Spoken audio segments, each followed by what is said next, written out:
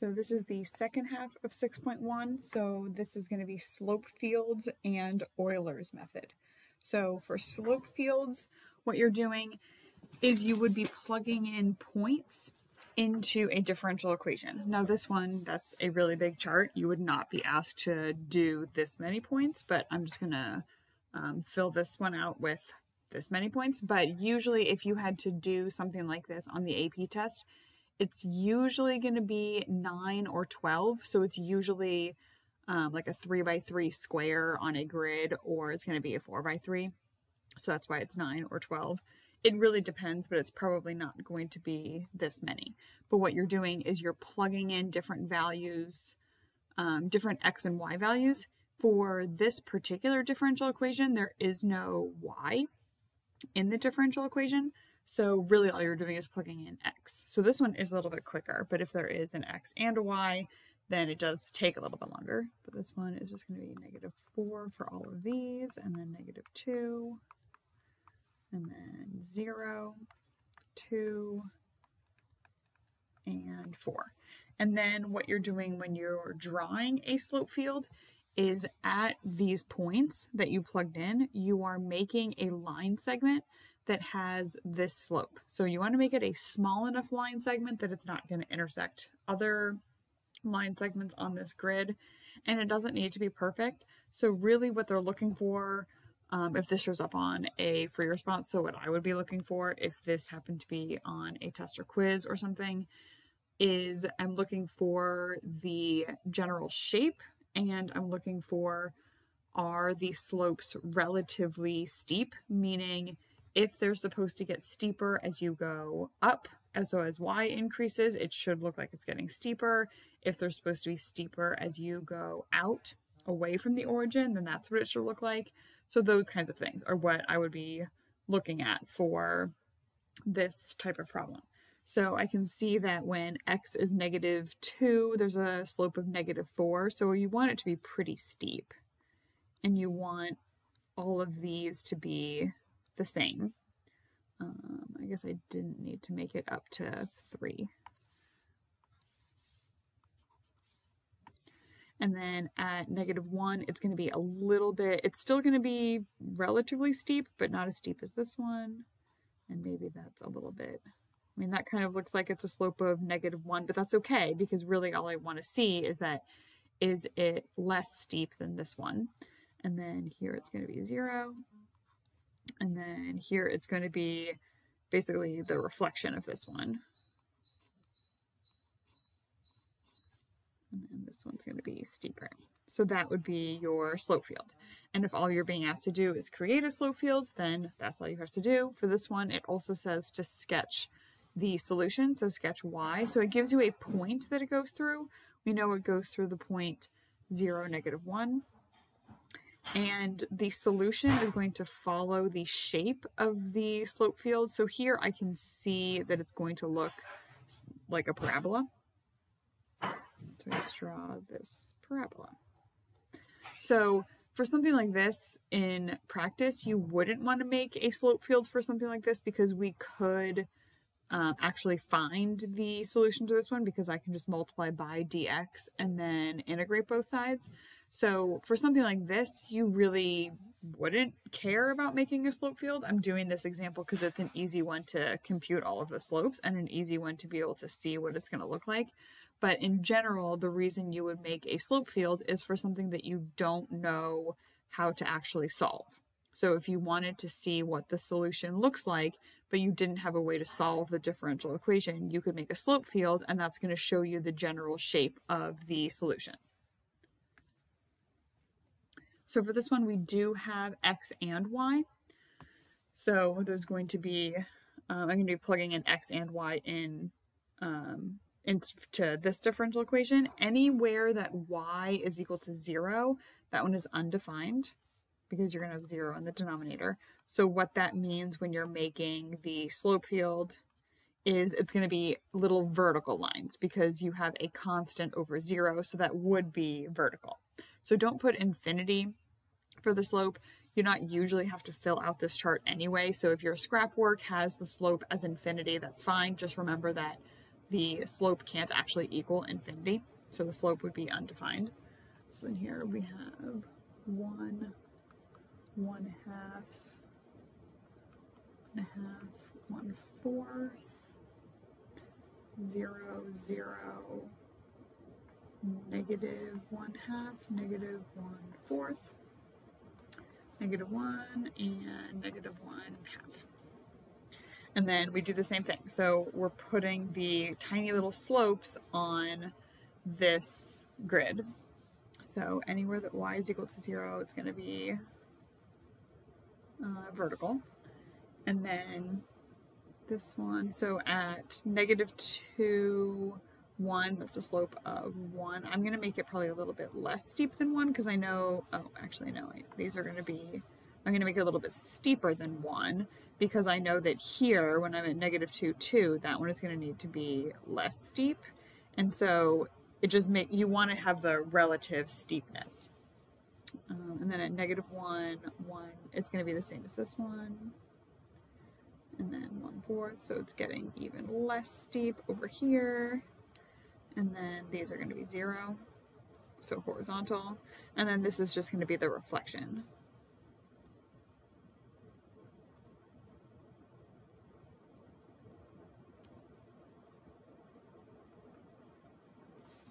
Okay, so then based on the slope field, what type of equation do you think this would be? So if it doesn't give you a point that it goes through, you can't actually draw the solution.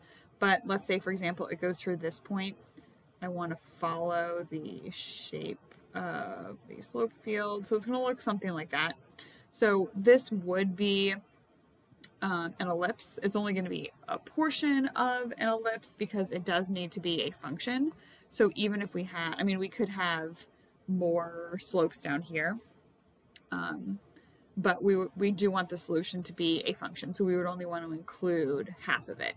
And we could also solve this differential equation. I could multiply by 2y and I could multiply by dx, integrate both sides, and you should get that this is going to be an ellipse. So again, in practice, this is one that we wouldn't necessarily do a slope field for.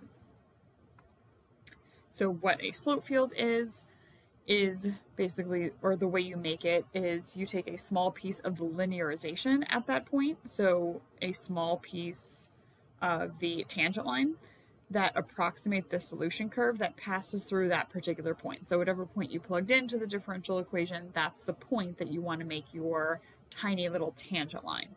And then repeating this process over and over is called the slope field. So occasionally you do have ones on free response questions where you have to draw a slope field. It's not super common on the BC test. It's a little more common on AB, but it is pretty common in multiple choice questions. So you do occasionally see something like this. So you can do it by, kind of making a slope field, plugging in a couple points and seeing what's going to match the picture. The way that I usually do it is to look for trends. So for example, if you look along the y-axis, so that's going to be when x is equal to 0, I can see that when y is positive, the slopes here are negative, and when y is negative, the slopes are positive. So I would want to pick something that has a negative coefficient in front of y. So for this one, I'm only left with E as my only option.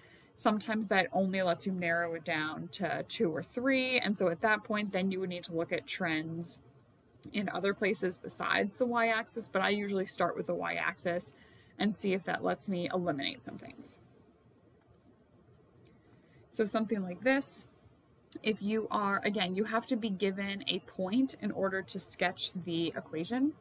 So if this is going through the point 1, 1, this one's going to be similar to the one we just did. So again, we do want the solution to be a function, but it could be, it's going to be something involving this, and this is actually a circle. I know it looks like an ellipse, but because these are, if you solved this, you would get that it's a circle.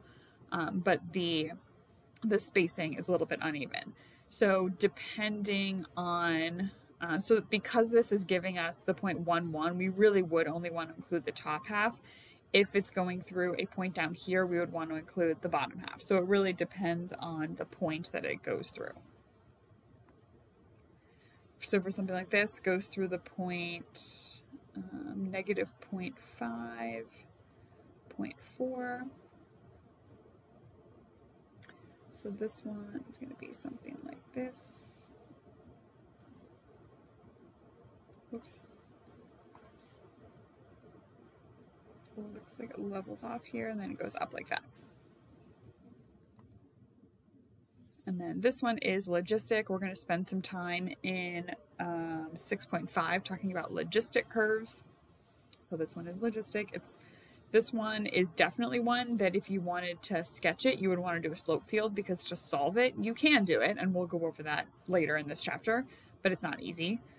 So for this one, it goes to the point 4.2. So it's pretty steep here, and then has an asymptote, and then steep through the middle, but starts to level off and has another asymptote up there.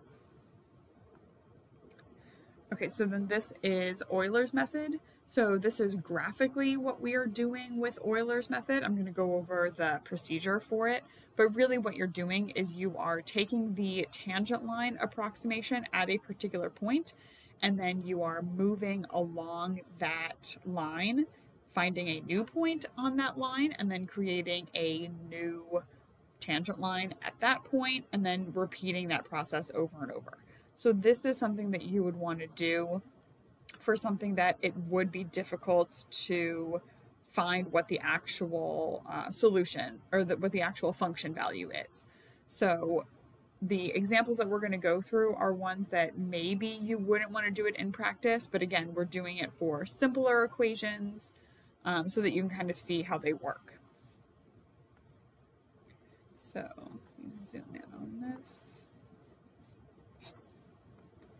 So what you're doing is you are, again, starting at one particular point. You would have to be given what point that is. So you're given a point to start with, and you're finding the tangent line at that particular point. So what we would do is plug this into the differential equation. You're going to get a slope of 0. You also are going to be given delta x. So graphically what that means is how far in the x direction are you going in order to figure out what your new point on that line is going to be. So you would have to be given what that delta x is. So we're using that to find delta y. And the way we get delta y is dy dx times delta x. So for this one, because dy dx is 0, this is also going to be 0. And then we find a new point by adding delta x, by adding to delta x and to delta y. So we started at 0, 2. We started at 0, 2. We know the dy dx here is also 0. So delta y is 0, which means that I'm not going up or down in the y direction. So I'm not changing the y value at all. So my new point, delta x, is changing. Delta x is 0.5. Delta y is 0. So my new x value, my new y value stays the same. So now I have this new point, 0.5, 2, and I am plugging that into dy dx. So now dy dx is not going to be 0. It's going to be, I would probably keep it as a decimal. You can have it as a fraction. It's going to be 1/4. So it's going to be 1/2 divided by 2. So then I do that times delta x. So to get delta y is always going to be this times delta x, and delta x does not change throughout the entire problem. So for this one, delta x is always going to be 0.5. So this is going to be 0.125. Now this is a big chart. I'm not actually going to fill out this entire chart because it's really tedious. And this is also not something that you would have to ever do this many times. Usually you would have to do it twice, maybe 3 times, but usually it's just going to be once or twice for Euler's method.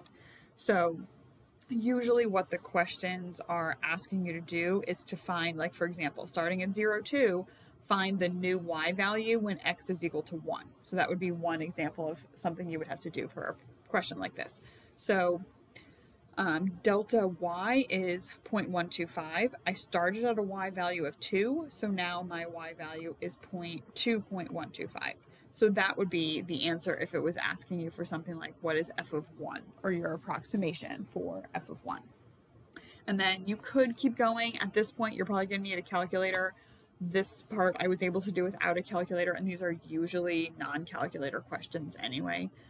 So you don't need to worry about filling out this chart, this entire chart. I usually make this chart for myself though. I have the x, y, dy, dx, and delta y, and then I fill it out that way. I think that helps as far as like being able to grade your work as well, because if you make a mistake, it's easier for me to find where you went wrong. So this is the slope field for something like this. So if you plotted a couple points on here, which I'm not going to go through, you can plot them if you want, it should look like it's starting to follow the general shape of this. So this is, in words, what you're doing with Euler's method. So you, again, are given a point that you are starting with, so you're always given where you're starting. And then we use whatever differential equation you're given to find the slope. Then you increase x by delta x. Again, that's always something you're given as well. And you need to find delta y by doing dy dx times whatever your delta x is, and then increase y by delta y. Then use that new point and start with step 2, do step 2 and 3 again, as many times as it's asking you to do. So again, that's usually going to be 2 or 3. The questions are worded slightly differently depending on who is writing them. So your textbook might be a little bit slightly different than the way it would be on the AP test, and we'll do a lot of practice with it so you can see the different ways that it's worded. But that is something to be aware of, that whoever is writing the question might word it slightly differently. So making sure that you know how to do Euler's method so that when you see Euler's method in the problem, you know the chart to fill out, and I think that's going to really help you.